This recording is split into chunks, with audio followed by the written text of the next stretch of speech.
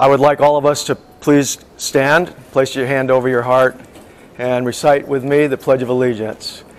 I pledge allegiance to the flag of the United States of America and to the republic for which it stands, one nation, under God, indivisible, with liberty and justice for all. Thank you. I think those words don't get said often enough, especially in our schools anymore. So before I get into the actual subject matter that we're going to discuss today, I'm going to maybe give a little bit of a civics lesson in that I want to discuss a couple things. I promise to get through it pretty fast, but I think they're important points for all of us. On government, what is the primary goal of all governments? Maybe. The primary goal of every government on earth, period, is to stay in power. It's the first thing a government has to do. It's got to guarantee that it can stay in power. Otherwise, it can't do any of the things, good, bad, or indifferent, that it's set up or designed to do. There was a very famous Greek scholar named Thucydides who was the actual historian for the Peloponnesian War back when all the Greeks were fighting each other. He's very, very famous, and he came up with a set of laws. And these laws have remained unchanged since the time man has actually walked on this earth, but Thucydides was the first one to actually put them down in writing, so to speak. The laws of power. Power always seeks to dominate the weak. Always. Power will always seek to increase its strength. Grows and grows, gets stronger, gets stronger. Power will never give up its position willfully. Never happen. Power will only yield to a superior power. So bear that in mind, because that doesn't just apply to a government or a society, but it also applies to the individuals, okay? And that's going to tie in a little bit when we get going. So, our government, is it a democracy? Well, the answer to that is no, it's not. Our government is a republic, just as it said in the Pledge of Allegiance, and to the republic for which it stands. It's a republic. Well, what's a republic? Well, it's a representative democracy.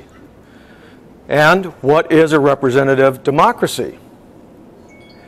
According to Merriam-Webster, a republic is a government in which the supreme power of the people is vested in, the supreme power is vested in the people through their elected representatives. The supreme power is vested in the people. It's invested in us, every single person in here. We are the supreme power of the government. Fortunately, somewhere along the line, some of the politicians have forgotten that fact. Our Constitution is set up to prevent the laws of power, as Thucydides put down 2,000 plus years ago, from becoming the law of the land. That's why we have a transitional government. Every 4 years, it's supposed to change. I just wish it would change for the better. Sometimes it changes for the worse. That's enough on government. So everybody knows it's not a democracy, it's a representative democracy called a republic. So our votes do count. And the people that we put in power do count. So we have to exercise that, because that is a right given to us by the Founding Fathers, who I believe were probably one of the greatest brain trusts that ever existed in the history of mankind. This is my chance to brag a little bit. This book just came out about a month ago, and it's called The Great Patriot Boycott. It's by a couple of authors that I happen to know, and then forwarded by my friend Lieutenant Colonel David Grossman. And in that book, Emerson Knives is named the 18th out of 100 best conservative companies to do business with in the United States. And right now it's a bestseller on Amazon and everything, and I'm very proud to say that about 2 weeks ago, Donald Trump did a full endorsement of that book with about a 2-paragraph Twitter thing that he put out. So I'm real proud of it. This is my chance to brag a little bit. We've worked real hard to be who we are, and we're never going to change. But that's that on civics, and that's it on my bragging. This is the book that I wanted to have done by the time I got here to the show. Unfortunately, we're still in the final edit of it, but that's the subject of this lecture, Knowledge Destroys Fear. And it will be coming out in maybe the next month or so. So if you're interested, just check our website for it. So, what is fear? Most people have a pretty strong misinterpretation of just what fear is. And we're going to talk about that because of that misinterpretation, we have a tendency to give fear a power or control over what we do. And that's especially true when you're in a high-stress environment involving danger.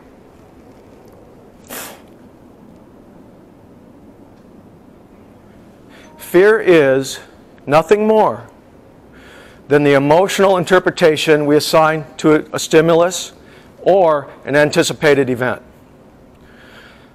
I got to go in and ask my boss for a raise. I'm a little bit nervous about that, etc. I've assigned an emotional response to that. Why should I assign an emotional response to go and talk to another person, even if it's my boss and I'm getting to ask him for a raise? Okay? It's because that fear, for that moment in time, because we gave it an emotional status, is starting to trigger those emotional things in our mind. And it's also an emotional response when something goes boom, whether it's a gunshot, a bomb, or somebody just comes out around the corner and startles you. It all starts with the human nervous system. So, in a brief way, what I'm going to do is just describe what that is, because there's a couple chapters in the book that are actually dedicated to the explanation of the human nervous system and how it works. Basically, any stimulus, anything that you see, and a stimulus can be me touching this thing right here, it can be me taking a step, it can be a loud noise or whatever. We're always being stimulated through our eyes, our ears, our nose, and taste and sense of touch. But for the purpose of what we're discussing today, we're talking about what happens in the amygdala. And that is the human being's first line of defense, if you will. It's the thing that actually triggers all the cascading effects that we're going to talk about. Boom. Loud noise. Something goes boo in the night, whatever. Stimulus in equals reaction out, okay? We're going to discuss how we're able to take control of what that reaction out is, because most of the time we can't control the stimulus, because that's what's going on around us in our environment. Anytime there's a spontaneous stimuli, what happens is there's a physical response, there's a psychological response, and there's an emotional response. We do not have control, and we do have control of those things. That's kind of a dichotomy that I've just discussed here, but you'll see what I'm talking about in a minute. The thing is, what's going to happen is going to happen, but it's what we do with what happens that determines how we deal with that stimulus. Boo! That's the stimulus. When the amygdala kicks in, it triggers one thing. The amygdala does not see, oh, that's just a pillow flying at me through the air, I'm okay. No. If a pillow was flying through me in the air, even though that's a soft landing, I'm not going to get hurt by it. When the amygdala is triggered by that, it sees threat. It sees danger. That's its default every single time. It will never do anything but default to threat. The reason? Because that's our first line of defense, okay? That's what keeps us alive. That's what kept us being aware that that saber-toothed tiger just leaped through the air, or someone threw a rock at us, or whatever it was, way, way back. It's part of our ability to protect ourselves. So that startle response is triggered, okay, and I can get into the startle response if anybody wants to talk about that a little bit later.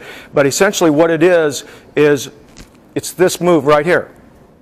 Your legs flex a little bit, stomach tightens up, shoulders hunch up, the hands generally come up to about eye level, but they're designed to protect this area, because what is the most vulnerable area on a human being? The neck, okay? That's why does a predator like a saber-toothed tiger or a cheetah or anything, what do they attack? They may wound an animal to slow it down, but what do they attack? They attack the neck. They're either going to obstruct the airways or cause a break in the circulatory system. Same thing with a human being. We have a neck just like a gazelle does. This is the easiest way for a human being to die outside of something like a gunshot or I mean, you can die from a whole bunch of different things, but this is the most vulnerable thing right here.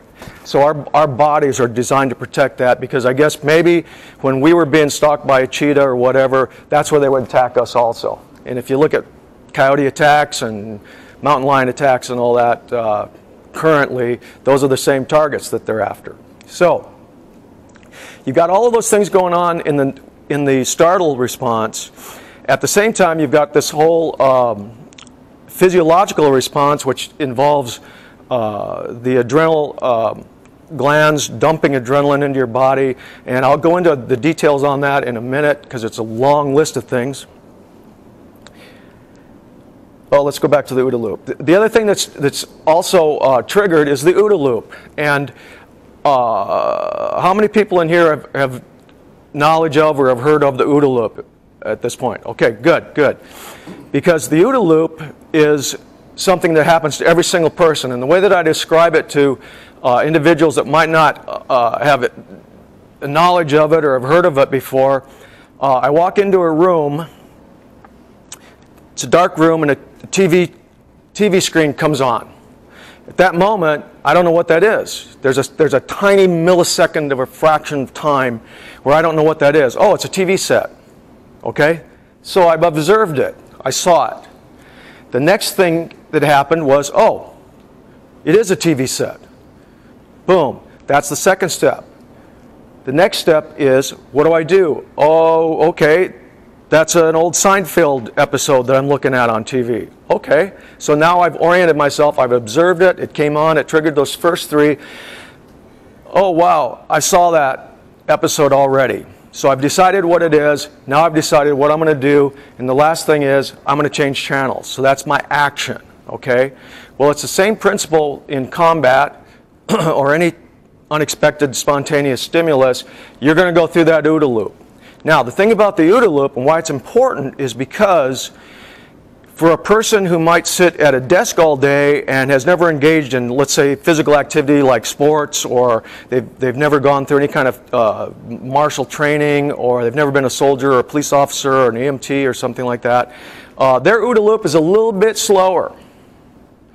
So the people that are engaged in a high-stress environment, because they are what you would call stress inoculated, if you will, their OODA loop goes a lot faster. So the faster you can make this OODA loop happen, the better you are against a physical opponent. The faster I can make that happen, I stay outside of his OODA loop, and I'm in control of the situation, and I make him keep engaging his OODA loop. And I'll get to that in a minute too, because I want myself to be in control of that and only go through it once, but I want my opponent to go through it again and again and again and again and again.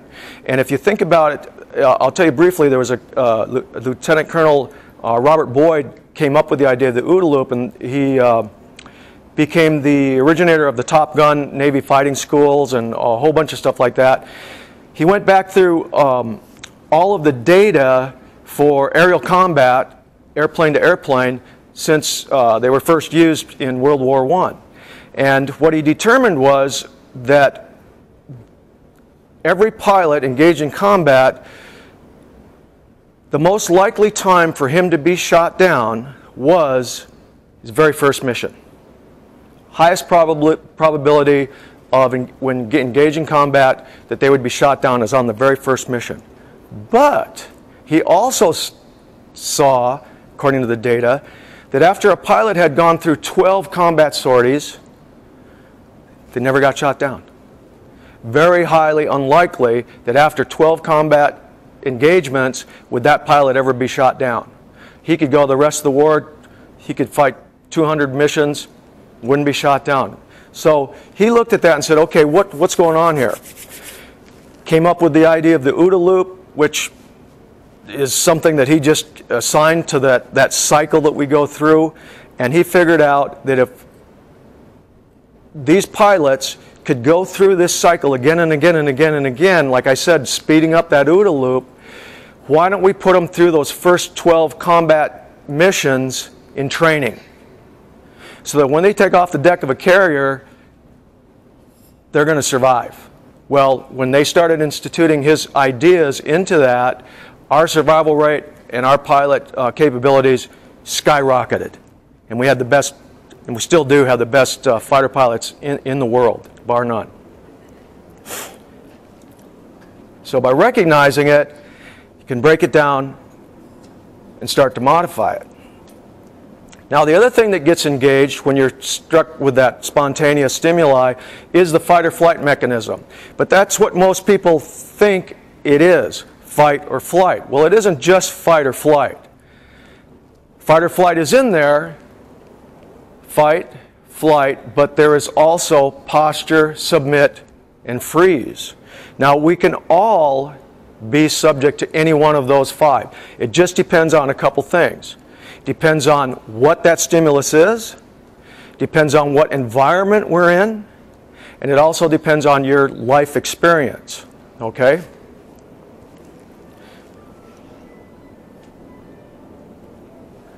Your reaction is determined by your interpretation of events, okay? Now, again, OODA loop, startle reflex, all of those good things, the faster that you can get through all of that stuff, the faster you're going to be able to figure out what it really is that's happening. Because again, that amygdala defaults to threat. So it's fight or flight, boom. Go through all of those things, and if it's a real threat, one of those 5 events is going to take place. But if it's not, you're going to have to figure out what is actually going on. Now, that is a reflection of our bias for normalcy. Every time we are experiencing a stimulus or something, especially for the first time, or an unexpected thing like an explosion or a gunshot or a car veering into your lane, we have what is called a bias for normalcy. We want to interpret things as normal.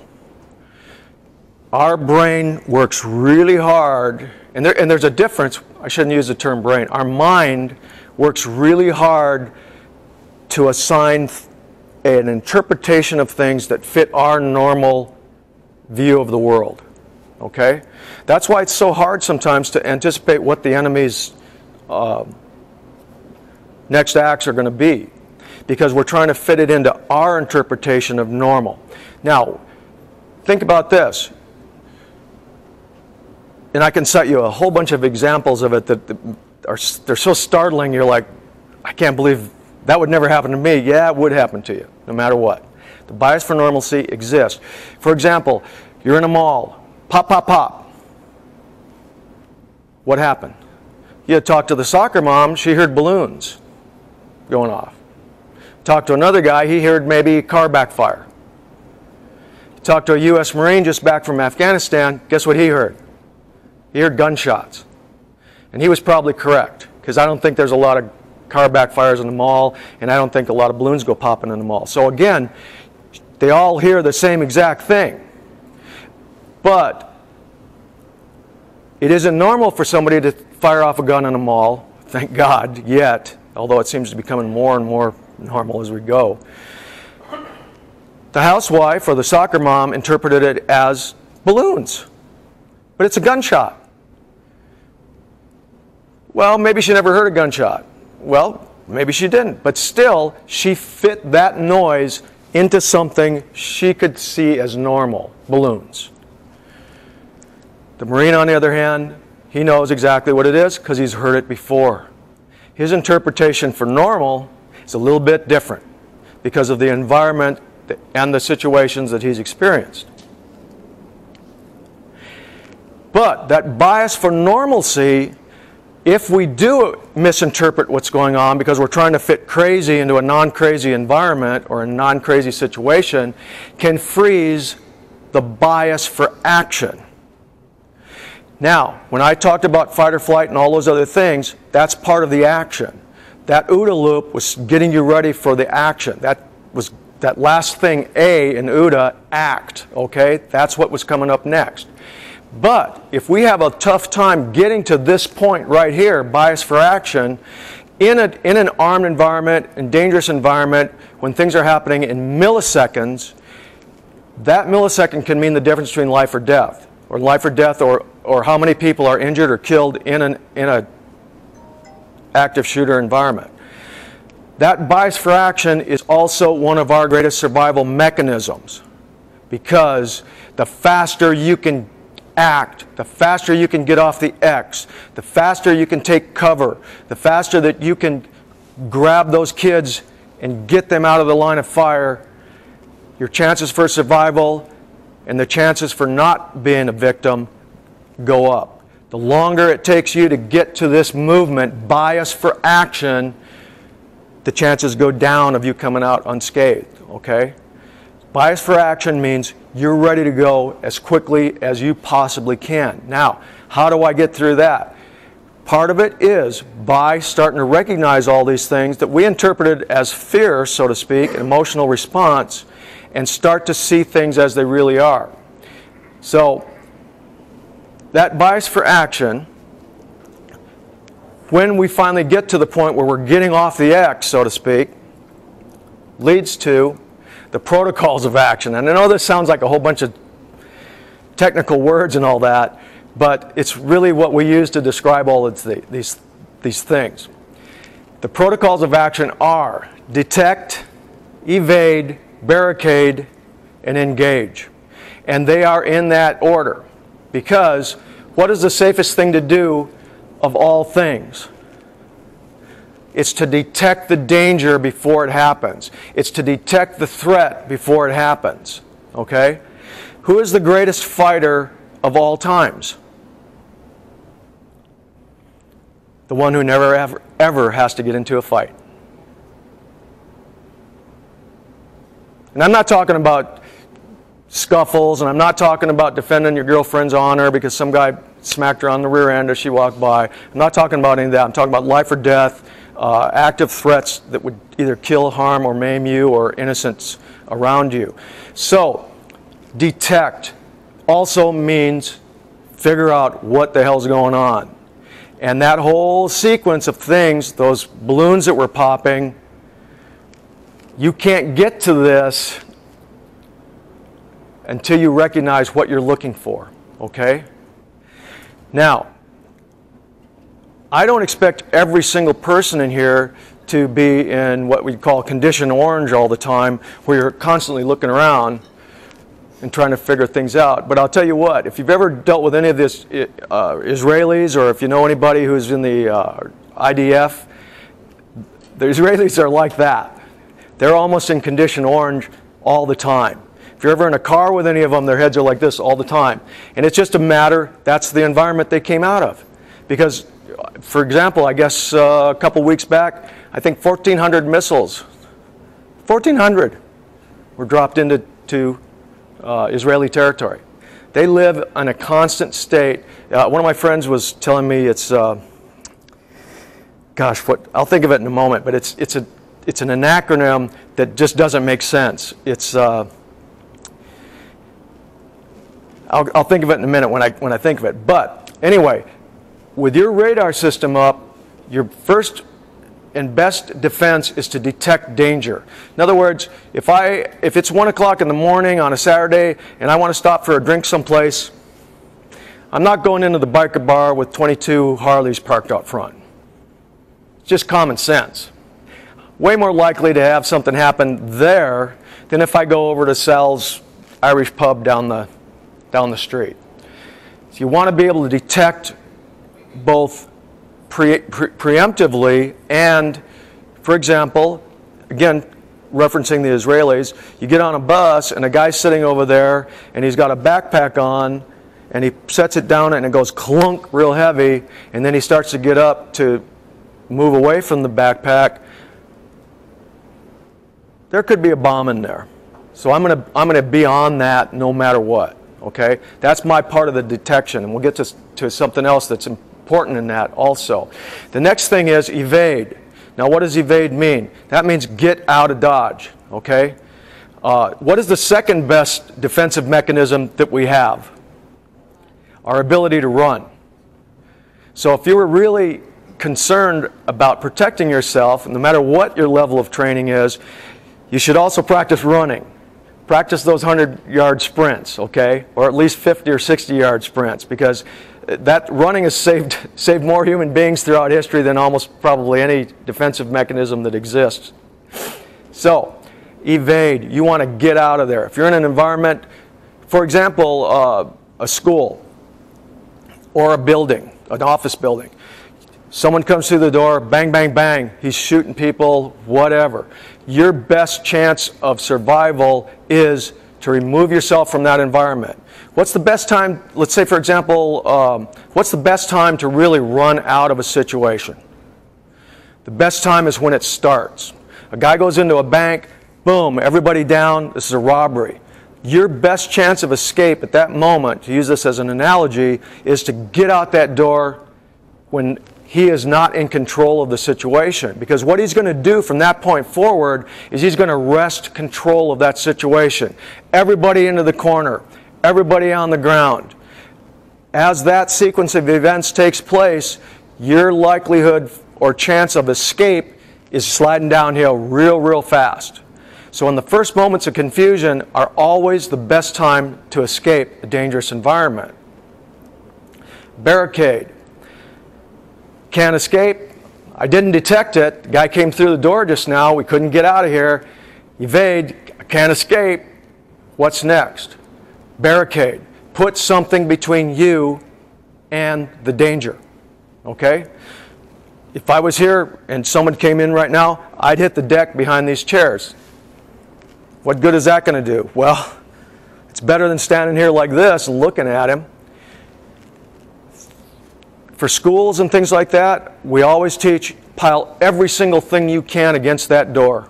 Every single thing in the room that you can. If there's something going on in a classroom or on the campus that's a little ways away and we don't have the chance to get out, we're going to barricade that door with every single thing that we've got. Okay? Now, does everybody know the difference between cover and concealment? Okay? Concealment is hiding behind a bush. Cover is hiding behind a brick wall. They both hide you, but one won't physically prevent contact with the enemy. The brick wall is always a better choice. So if you're in an environment like that, one of the best safe rooms in any environment is generally a restroom. Now you're saying, okay, that doesn't make sense because you've put yourself in a room that only has one escape route. That door that you just came through. Well, I'm not talking. We've already gone past detect. We've already gone past evade. I can't escape.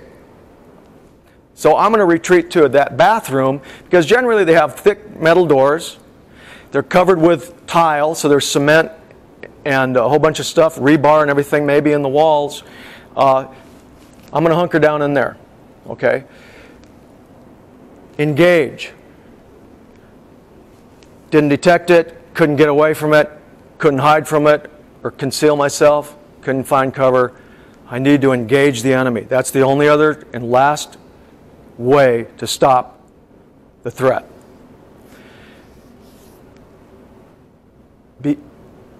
talking about that OODA loop, okay? When an active shooter comes into an environment and he can shoot, you are caught in the OODA loop and you can't get out of it. Because if I'm spraying rounds, you're reacting. And you're constantly reacting, constantly reacting, constantly reacting. Well, guess what I'm doing? I'm acting. Well, how do I stop that from taking place and put the bad guy into the OODA loop? By engagement. And that could be anything from throwing a book at him, tossing chairs at him, or physically attacking him. So many times we've heard the football coach rushes in and tackles the guy. Football coach got shot and died. But what happens when that bad guy has to return fire? And that doesn't necessarily mean bullets. That means now he's being attacked. Guess what he does? Stop shooting. Because it's much easier for me to go boom, boom, boom, boom, boom, boom, than boom, boom, boom. That's the difference, okay? When you can engage his OODA loop and make him react to you and not you react to him, the shooting stops. Or at least it becomes way less effective. Now, the other thing too, if we go past that a little bit, what does it take to stop a guy with a gun? It takes a gun. What happens every time the police arrive, when the cavalry gets there? The shooting stops. Generally, the guy stops himself. Why'd you do that? I don't know, because he's crazy. Well, that doesn't make sense. Guess what I'm trying to do right now? I'm trying to make him normal. My bias for normalcy is going, well, how could a human being do that? He's a crazy guy. Can't understand it. If I was crazy, I might understand it, because that's now our normal, his and mine. But it applies in all of these different levels of human interaction. So engagement, whether it's shouting at the guy, throwing things at him, running at him, tackling him, shooting him back, whatever, doesn't matter. If he's going to have to react to me, the shooting stops. And a lot of those guys are not trained shooters, although you can get pretty good playing video games these days. I've seen that for sure. But, well, that's interesting too. Let me talk about that for a moment. It is natural as a human being who's come from what we call a good environment, good upbringing, Christian, Western way of looking at things. It's not in our nature to do physical harm to other people. We're good people. We don't actively go out there and slap somebody in the face as we walk by. It's just not the way we are. Bad guys do stuff like that. So, why can these kids go into an environment, why can a 14-year-old go into an environment and start shooting other students in a school, kids that he knew and grew up with or whatever? Now, there's always bullying almost every single time, so that's a little bit of a factor.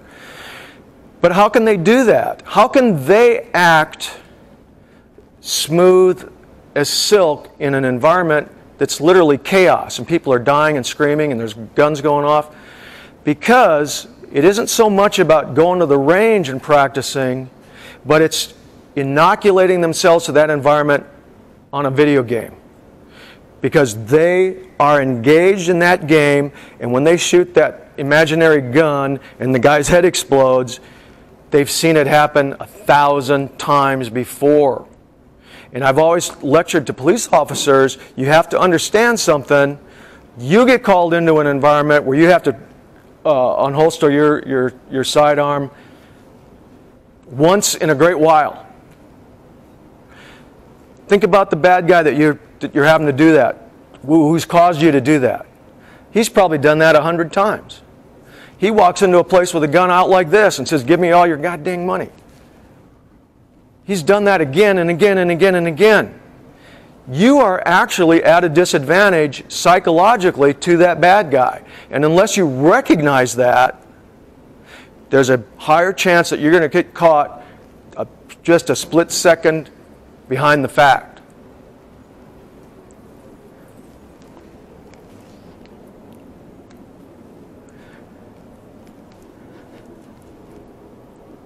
Now, I hope I can pull this off because I haven't done this before. But this is so important that I added it into this. It's very helpful for people to hear that they should make themselves competent and dangerous and take their proper place in the world. Competent and dangerous? Why dangerous?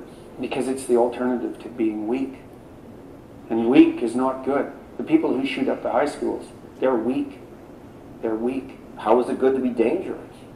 Because it makes you formidable. And life is a very difficult process. And it's not for, you're not prepared for it unless you have the capacity to be dangerous. That doesn't mean that you should be cruel. It doesn't mean any of that. There's a statement in the New Testament, the meek shall inherit the earth. But the meek isn't well translated. It means something more like those who have swords and know how to use them but keep them sheathed will inherit the world. That's a way better way of thinking about it. You have to be powerful and formidable and then peaceful, in that order. And that's not the same as being naive and weak and harmless, which is what young men are being encouraged to be. It's like, that's a very bad idea. It's a very bad idea. Because naive, weak, and harmless means that you can't withstand the tragedies of life. You can't bear any responsibility. You'll end up bitter. And when you get bitter, then you get dangerous. But one thing I'm not getting, there's a big difference between letting people do something for themselves and saying men should be dangerous. By dangerous, that implies I should be ready to threaten someone, to hurt somebody. No, you should be capable of it. But that doesn't mean you should use it. There's nothing to you otherwise. Like if you're not a formidable force, there's no morality in your self-control. If you're incapable of violence, not being violent isn't a virtue. People who teach martial arts know this full well, right? If you learn a martial art, you learn to be dangerous, but simultaneously you learn to control it. Both of those come together. And the combination of that capacity for danger and the capacity for control is what brings about the virtue. Otherwise, you confuse weakness with moral virtue. I'm harmless, therefore I'm good. It's like, no, that isn't how it works. That isn't how it works at all.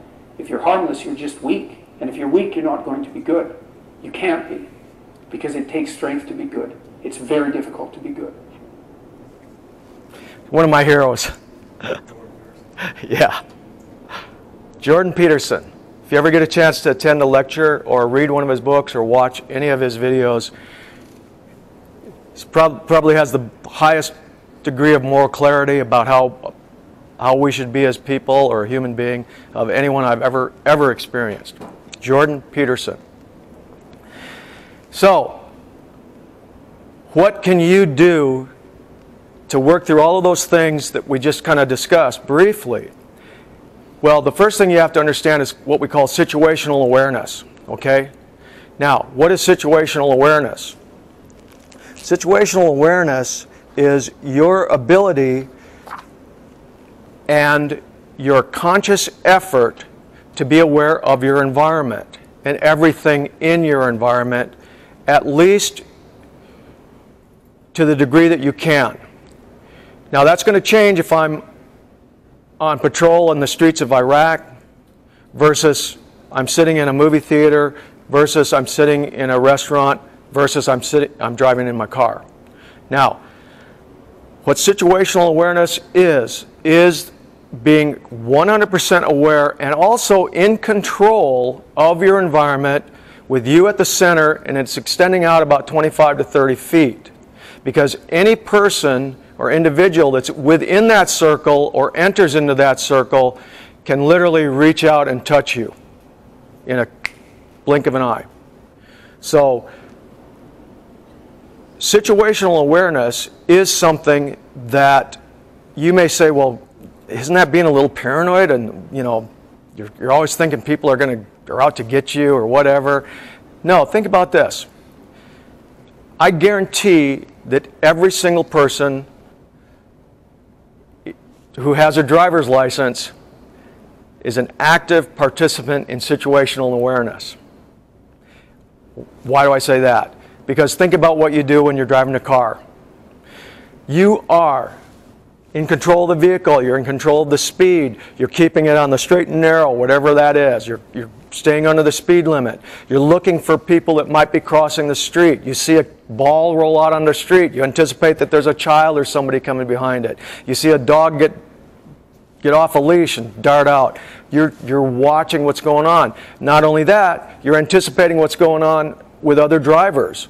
Is that guy weaving? Is that guy speeding up? Is his brake lights going on? You're engaged in active situational awareness. You may not be aware of it because no one ever told you that term before, but that's the same exact way that you have to be all the time. Now, I'm assuming one thing, because that's part of, and what Jordan was talking about in my estimation, is almost the perfect definition of a warrior, okay? To have the ability to be dangerous, but to possess the ability to control it. Because if I didn't have the ability to control it, guess what I am? I'm a bad guy, okay? Because one of the other things that happens with bad guys is they have a it's funny because what they found in a lot of what you would call psychopathic, sociopathic personality disorders in violent criminals is they have an underdeveloped frontal cerebral cortex here. And that's part of your emotional control. That's where that takes place in the brain. Impulse control. Okay? Everybody has weird thoughts all the time. That guy cutting in front of me, you know, but we control it. Bad guys, they don't have any impulse control. Somebody cuts in front of them, wham! And all of a sudden it's like, holy smokes, that guy rammed in the back of my car. He's screaming at me, telling me to pull over, blah, blah, blah. That's lack of control.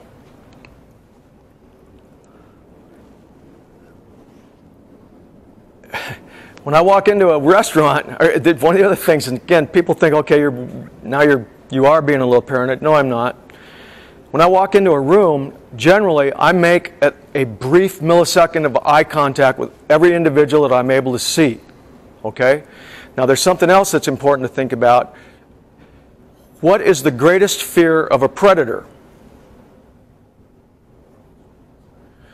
Fear of discovery. Okay? If you think about it, for example, and most predators are ambush predators, all the way from the praying mantis up to the bad guy hiding in the bushes who's going to grab a gal who's walking out to her car in the parking lot. Concealment, stealth, surprise attack. Those are the three elements that give them their best chance of success. The number one thing that thwarts that or takes you off their radar screen is the fact, I see you. That's it. So let's take a little example of that. In India, tigers attack and kill people. They attack from behind. Why do they attack from behind?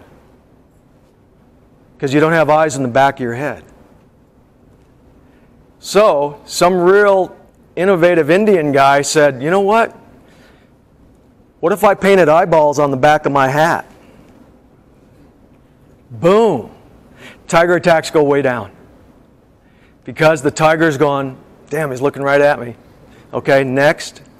Ooh, he's looking at me too. Next. Oh, he don't have a hat on. That's my victim. It's that same principle. They don't want to be discovered. So when we talked about detect, here's what happens. We're in a crowd here. There's a bad guy, one single bad guy in here. I'm looking around and looking at people, looking them in the eye, just briefly, not staring them down, not challenge staring them or anything like that. And that's just a normal behavior. It doesn't trigger anything in you at all. But guess what happens to that bad guy who's sitting in the room? The minute my eyes touch his eyes, inside his head, the klaxons are going off. Warning, warning, warning. He knows I'm a pedophile guy. He knows I'm a fucking, excuse me. He knows I'm a psychopath. He knows I'm a whatever. That's what's going on inside his head. Just by that simple fact alone. Brief eye contact. And the thing about bad guys is the ones that pick out victims in a crowd, they can do it in a freaking heartbeat. They can scan, which is what they call that, a crowd and pick out victims almost instantaneously. Why? Because they've been doing it their entire life. Those were the bullies that picked out the little guys and little girls on the playground. They saw the weakness. Oh, wait a minute. Power always attacks weakness. Huh, that's one of those laws. The bully doesn't attack the kid who's 8 inches taller than him and 30 pounds heavier. Power always attacks the weak. Same exact principle. When I said it applies man to man, country to country, society to society, government to government. Situational awareness also involves knowledge of the environment. Where are you? Generally, we used to be able to say, hey, if I'm in church, that's a pretty safe place. I don't have to have all my radar turned on while I'm at Sunday service. That's changed too a little bit, but I'm going to use it as an example. Or let's just use a family dinner at home. Pretty safe environment. You don't have to be all spun up while you're sitting around with the cousins over or the aunts and uncles, because you're all family and nobody's going to generally ever do anything wrong. So my knowledge of the environment, as opposed to pulling up to that biker bar at 1 o'clock on Saturday night, let's say I have to go in there and pick up my cousin because he called me and said, hey man, you got to come and get me. I got to know what environment I'm going into. And I got to analyze what are my likelihoods of threats that I might encounter in any kind of environment. If I'm tasked with a unit and we're going down a street in Iraq, I got to know my environment. Now that's institutional knowledge in the military that's passed down to all the units that are deployed as they come into theater and all that. So again, but it's part of that educational process, and it's part of the training that they put all the troops through even before they go on deployment. Knowledge of the enemy. Who's my enemy? Okay? What is a likelihood of the different acts that each enemy is going to commit? Let's use the biker bar for a second. Go into a biker bar, I bump into a guy, and sometimes that's all it takes for some people to get triggered. What am I going to face then? I'm not going to face that guy. That ain't going to happen. He may turn around, but guess what's going to happen? When the you-know-what hits the fan, it ain't going to be me and that biker. It's going to be me and 6 bikers or 10 bikers. So my knowledge of the enemy, I bump into the guy and I don't know anything about the culture of the outlaw motorcycle gangs. I don't know anything about it. I bump into the guy, he turns around and he goes, what the F is that all about, blah, blah, blah, or whatever. And I'm not a big guy, but I'm 6'2", and this guy's 5'7". Hey, screw you. What are you going to do about it? Well, guess what? If I didn't know that that guy is a member of a brotherhood that is welded together and joined at the hip, one for all for one, I might do that. Because I don't know how it is in an outlaw motorcycle group. So I posture. Oh, wait, that was one of those fight or flight mechanism types. I'm posturing. F you, blah, blah, blah. I'm now a peacock and my feathers are all out. He's doing the same thing, but I don't understand something. I don't know that enemy. Because now I'm not really going to be facing the guy that I thought I could take. I'm going to be facing some guys that are 6'7" and 275 pounds, and they've been up for 3 days on meth, and they've been drinking for 72 hours, and they're going to rip me to shreds because they will not attack singly. Just using that as an analogy, I actually know a lot of motorcycle guys, so don't take any offense. Knowledge of yourself. Who the heck am I? Okay? Who am I? What is my level of training? What is my level of capabilities? Okay? If I had a fist fight when I was a junior in high school and I walk into an environment where for whatever reason, either I'm singled out or I triggered an event to happen, and it's going to lead to a tussle. Do I really want to get into a tussle if the last time that I had any kind of physical altercation was maybe, I'm going on my 50th class reunion this year. The last time I had a fight was 50 years ago? Think about it. And people delude themselves. I was a tough guy when I was 18 years old. My God, I still am, blah, blah, blah. I got it. Attitude, rage and fury have won more fights probably than any other skill that exists. But I always tell people, look, let me ask you a question. Did you play sports in high school? Yeah, I was a basketball player. Okay. So now you're 47 years old. Let's take you right now and put you on the basketball court with a bunch of high school basketball players. How are you going to do? You may still have the form, but you're going to be left in the dust. So you can't look at yourself in the mirror and say, I can do this, I can do this, I can do this, unless you really can. Now, I'm not discouraging anyone at all from defending themselves if warranted, because you have to. Oh, wait. That goes all the way back to engage. If I have to fight, I have to fight, no matter what the level of my skill is. If someone grabs that little boy or that little girl, and I'm a mom or dad or a bystander, I have to fight. I don't have a choice now. And a police officer going into an environment, he can't turn around and go, I don't want to do this today. He's got to stay there. He's got to resolve the issue. And if that escalation of force gets to the point where he's got to draw his service revolver and shoot someone, he's got to be prepared to do that. You have to have an honest appraisal and objective view of who you are and what your capabilities are. Habits. Good old Aristotle. Then those Greeks were smart, man, I'm telling you. So much of their stuff is so good. We are what we repeatedly do. Excellence is then not an act, but a habit. Okay? Now, what's a habit? It's something that we repeatedly do. Well, when it comes to training, you are developing habits. Okay? You can develop mental habits and physical habits. And beware of one thing too. A habit doesn't care if it's a good habit or a bad habit. So when you decide to figure out how you're going to prepare yourself for a dangerous or life-threatening environment, practice good habits. Now, how do you do that? Well, you learn from guys that have already done those kind of things. You can research stuff online. You can use common sense. For example, right now, I used to do it, I still do a lot of physical training, martial arts type stuff. Well, I've just had my second hip transplant.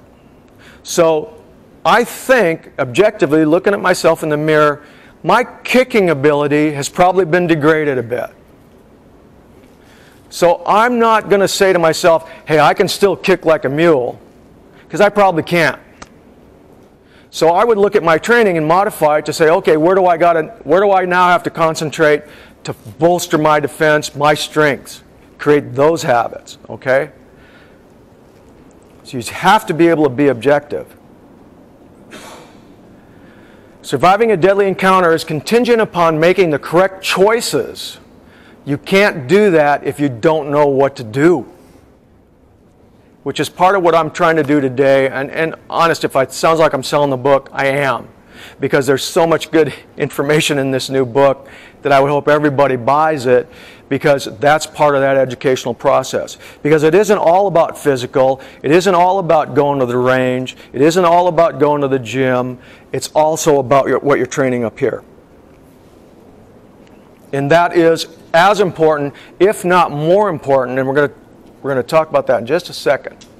So, when I said, who is the best fighter in the world, the guy that never had to get into a fight, that's what I call preemptive self-defense. Now, the CIA has a maxim, it's called detect, deny, and destroy. That's what they use to protect the national security interests of the United States of America. If it's good enough for the CIA, it's good enough for me. Detect, figure out what's going on. Active threats are in the chatter that we're picking up. We deny that. We go take out the bad guys, the bad actors, or we destroy them in their prep time and or maybe actually in the commission of their act. Detect, deny, destroy. Now, what does that mean? Armed but not dangerous. I carry a gun. I carry it all the time. I'm armed. What happens if I don't have my gun? Man, I'm screwed. Because that gun made me dangerous. Did it? What's the gun? It's a hammer. It's a screwdriver. It's a tool. That's all it is. Gun don't care. It's not bad, good, anything else. Just a tool. The gun, the weapon, the knife, the stick, whatever, that doesn't mean I'm dangerous. That does not make me dangerous. My ability to use it might enhance my ability to have superior firepower over an opponent, or at least equal firepower to an opponent, but that's all it is. It's a tool, it's a resource. Now, in the military, we call that weapons dependency. My gun jammed, I'm screwed. No, still got a 2 or 3 pound piece of steel in your hand. And in a close CQB encounter, I'm not throwing that gun down because now it's my, that's a loaded fist right there. It may not be loaded with bullets, but it's going to be loaded with a hell of a smash if I have to hit somebody in the face with it. So, unfortunately, a lot of institutions do not understand that concept. And I have seen guys in training where we've been doing simunitions training 3 or 4 feet in front of a bad guy, an actor, when the gun malfunctions and them sitting there trying to tap and rack to clear this weapon, clear this weapon, clear this weapon, and the guy just goes boom and grabs them. Because they were weapons dependent. They depended on that weapon. I've got to have this thing brought back into battery. I've got to be able to use it. Because I've got a threat in front of me. No, you have a threat in front of you. That's it. So you can be armed, but not dangerous. And I'll explain a little bit more of that in just a second also. What do you want to be? You really want to be unarmed and dangerous. Because what's the common denominator in that statement with what I want you to be? And what Jordan Peterson said so eloquently. I want you to be dangerous. You have to be dangerous. You have to be the threat. Screw the predator. I'm the predator. I'm the predator for bad guys. If you have that kind of mentality, you are dangerous. You are the predator's greatest threat at that point. Another predator, a superior power. Oh, wait a minute. There goes Thucydides again. I am the superior power. I'm the dangerous man. I don't care if you have a gun, a club, a stick, a rock, a pipe. If you are dangerous, it then does not matter what weapon you have, because you are a warrior and you're going into battle. And you will fight to the death if need be, unarmed, armed, or not. And think about it.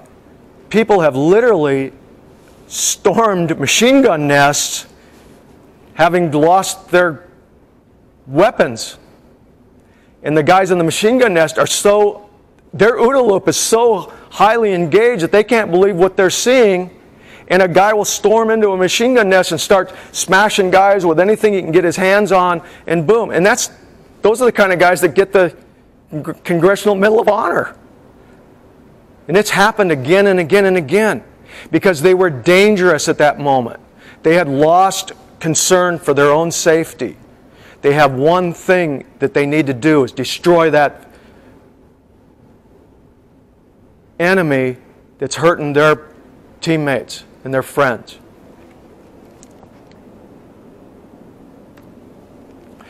So, I was told once by a really, really dangerous man, you have far more to fear from a deadly man than a deadly weapon. I take away the weapon, guess what I still have sitting in front of me? A deadly man, a dangerous man. And until I destroy that threat, I'm still under threat. So one of the other things that's taught in a lot of martial arts schools is gun takeaways and defang the snake, take the knife out. I got it. There's a place for that. But if I destroy that person, that knife falls on the floor. That gun falls on the floor. Okay? And when we talk about that example I just gave you of an unarmed man storming a machine gun nest, that's exactly what I'm talking about. He's not up there to grab the machine gun. He's up there to kill the individuals that are manning that post.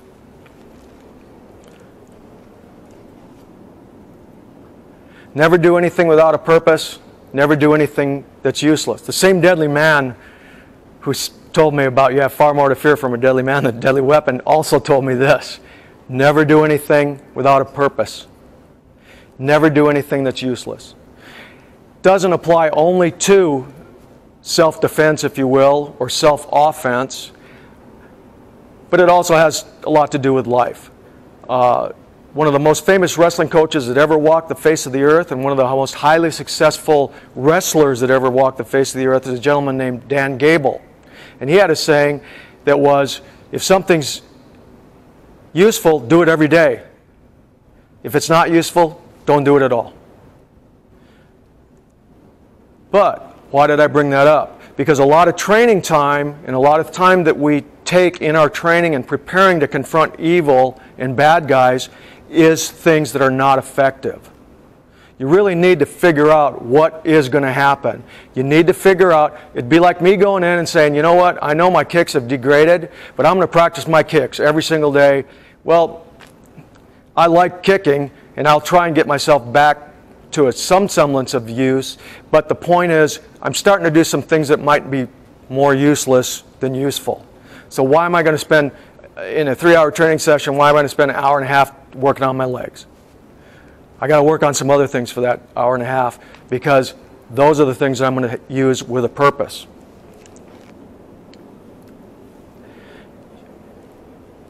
Courage and cowardice, okay? Now, as we know, there are, in the words of description of Lieutenant Colonel David Grossman, who is one of the most highly sought after tactical instructors that exist on the planet, there are the sheep, the sheepdogs, and the wolves. Throughout history, there have been people who run towards danger and those who retreat from danger. And it is not an act of cowardice versus courage. It's part of the DNA that we're born with, and you're either one of those sheep, and I don't use that in the term that people use it in a degrading way about sheeple and all that kind of BS. I'm talking about the flock needs to be protected. The ones that are going to run towards danger, those are the sheepdogs. And who are they protecting us, that flock, from? The wolves. Those are the bad guys. So it isn't an act of coward or courage. It's just the way it breaks down. Some people are hardwired to rock and roll, and some people are not. It's not good, it's not bad, it just is. But my definition of courage and cowardice is really simply this. A brave man knows he must and will do the right thing,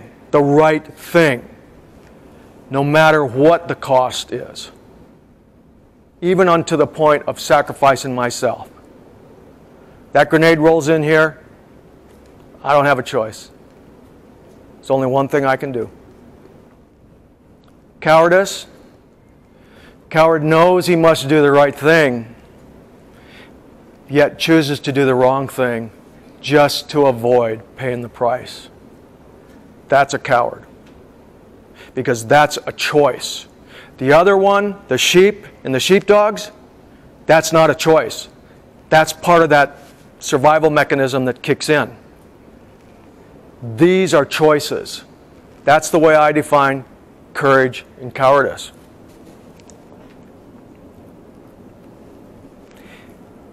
Be strong, be smart, be prepared, but most of all, be dangerous. And like Jordan Peterson said, that doesn't mean going out and causing chaos and mayhem. That means we keep the sword in the sheath until we need to use it. But I've got the sword because I am a dangerous man. That's the attitude that you need to keep. Because I'm telling you right now, you wouldn't be here unless you are the sheepdogs. You wouldn't be here. It wouldn't be of any interest to you to be here to listen to what I say unless you are one of those protectors, one of those warriors, one of the ones that runs towards danger. Knowledge destroys fear.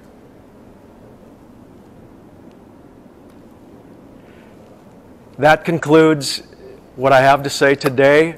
Thank you all for coming over here. It's a wonderful show. I know you've taken your time. It's valuable time for all of us to not be at the show, to come and listen to what I had to say. I hope it's of some benefit to you. If it sounds like I'm selling the book, I'll say it again because I'm a little embarrassed at times because it sounds like an advertisement, but it will be out in the next 30 to 60 days, and it has chapters devoted to all of those. It's 500 plus pages long. It's the biggest book I've ever written, but it covers everything that I've talked about in here times 10 and a whole bunch of other stuff, legal advice and a whole bunch of other things. So thank you all for coming. I truly appreciate it. I hope it was worthwhile. Thank you.